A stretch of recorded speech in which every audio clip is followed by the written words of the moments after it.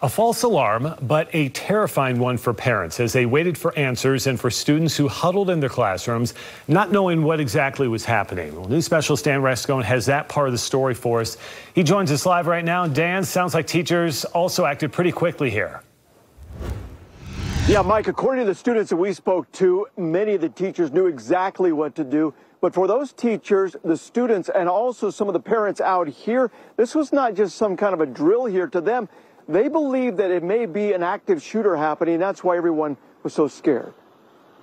Immediate panic. A frightening scene for parents and loved ones outside Granger Elementary. I was just freaking out so bad. I was crying. Police everywhere.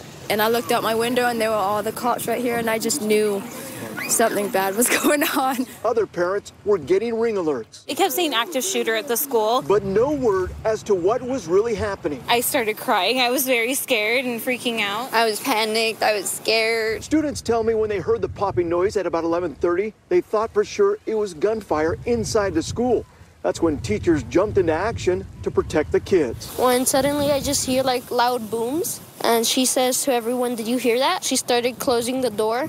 And she turned off the lights and told everybody that it's locked down, and we all hid like in the corners. We were just really scared, trying to calm down each other. But I was shivering so much, and my other classmates, they were also shivering. The teacher like locked the door. We all huddled up into a corner, hoping that we don't, that the school shooter doesn't get us. People were crying in my class. Hawa says her teacher read them a book to try and calm the nerves. She did so good. She was trying to protect us. After the noon hour, the false alarm was sent out and students who were evacuated got to go back inside their classrooms.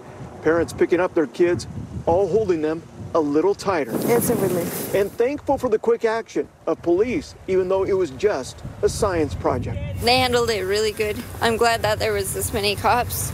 Better safe than sorry, right? Yeah, better safe than sorry there. As far as the teachers and also the parents and the students, a great learning experience here as to what they did right there. I'm sure this will be talked about in the days ahead. Mike, back to you. Yeah, poor kid talking about shivering, him and his classmates. You can only imagine what they were feeling. Glad it wasn't what we thought it was. Dan, thank you.